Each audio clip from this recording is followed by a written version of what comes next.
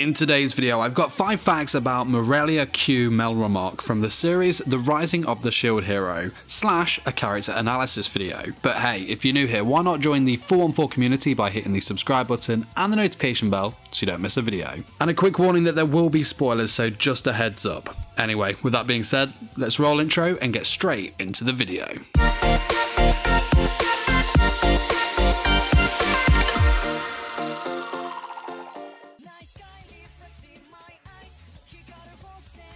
Mirellia is the Queen of Melromarc, and I hope I pronounced Mirellia right.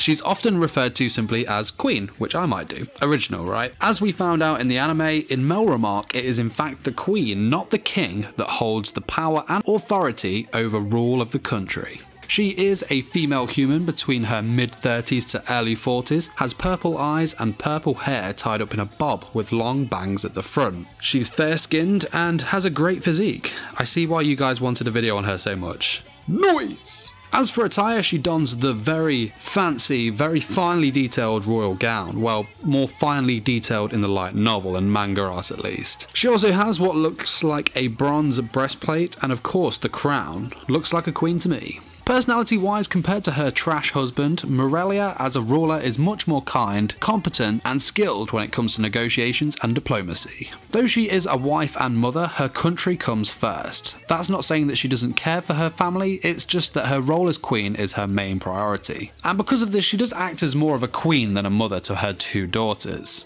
She is also one of the few in Melromarc's hierarchy that doesn't discriminate against demi-humans and actively acts to improve their condition of life. As mentioned by Naofumi, Mirellia is the only one in the castle that treats demi-humans properly. Melromarc was at war with a country called Siltvelts. This war had gone on for centuries, and I mean centuries. Now, I mentioned that earlier she was one of very few in Melromarc that treated demi-humans as equals. Siltvelt was the complete opposite, where the demi-humans were the dominant race and would look down on humans and treat them with disrespect. Now, I believe that it was more of a war between races than countries, based on this information, but of course we'll run with countries for now. The Queen decided that she would improve the living conditions in Melromarc for demi-humans and built a village for them that was protected. This act actually ended up putting a stop to the ongoing war with Siltvelt, who also built a village for human protection in their country. This peace would last a decade, however war would break out between the 2 nations again. And I tried to find out why exactly war broke out between the 2 countries again, but couldn't find anything. So if you know, then of course let us know in the comments, just mark it as spoilers if it happens to be so. During her early years, the Queen fell in love with a man that rose from being nothing more than a common soldier to becoming the spear hero. That man we now know as Trash, obviously. And of course I'll probably do a video on him soon, but it turned out that he also was revealed to be a legitimate heir of Forbli, who happens to actually be the most powerful country in this world. Handy to have them as an ally, I guess. Mirellia's Japanese voice actress is Kikuko Inoue. She has voiced other characters such as Lust in Fullmetal Alchemist, Miki Hiragi from Lucky Star, Cecile Krumi in Code Geass, Akane Sonozaki from Higurashi, and more. Now, Mirellia's English voice actress has not been announced at the time of this video's release, so I don't have the information on her yet, but of course there will be a voice actress for her.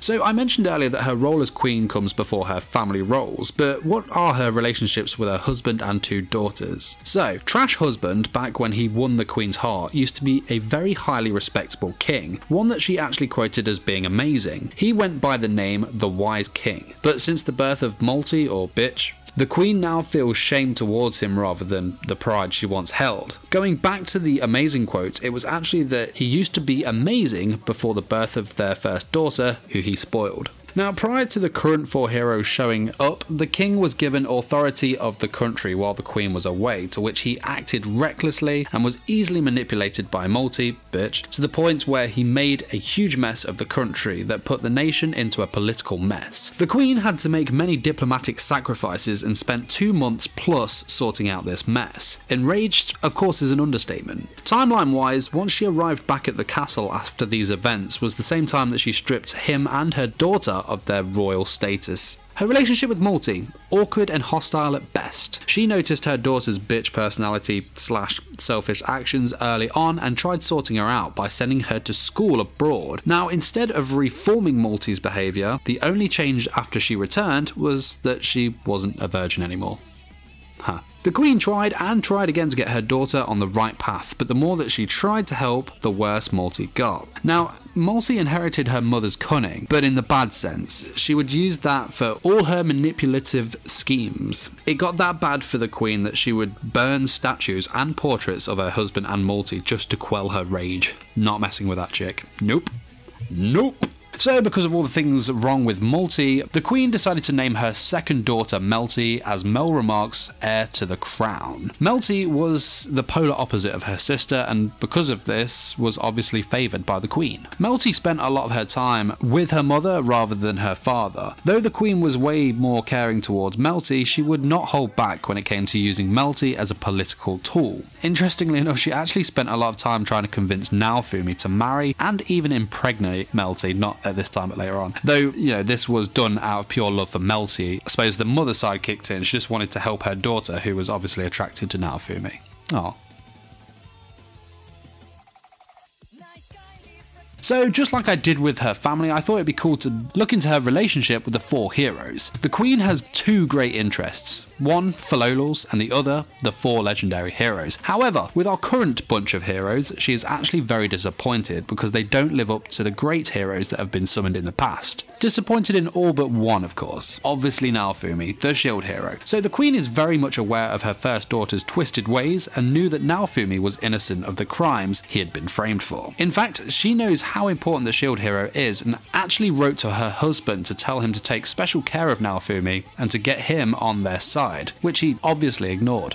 Trash. And she plays much more of a part in Naofumi's actions than we first thought. Did you know that she actually planned out the events of him purchasing a slave, though she did not expect him to choose Raftalia? She also actually let a lot of his initial actions slide, down to the fact that she could understand his current emotions. Even placing Melty under his care was all part of her master plan. But I think there's more to Naofumi than even she thought. She now sees him as someone of value for political reasons. Though she did not expect him to choose Raftalia, it actually works out perfect for her and the country, as this keeps the demi-human countries from attacking them. Of course, if Naofumi decides to stay on their side, of course. Now, the two of them have an understanding in the fact that the Queen provides Naofumi with what he needs to combat the waves, and he in turn will not abuse or take advantage of this situation. Not just this, but personality-wise, the two seem to understand each other pretty well. The only thing she really wants from him is to become her son-in-law, or to be the father of her grandchild.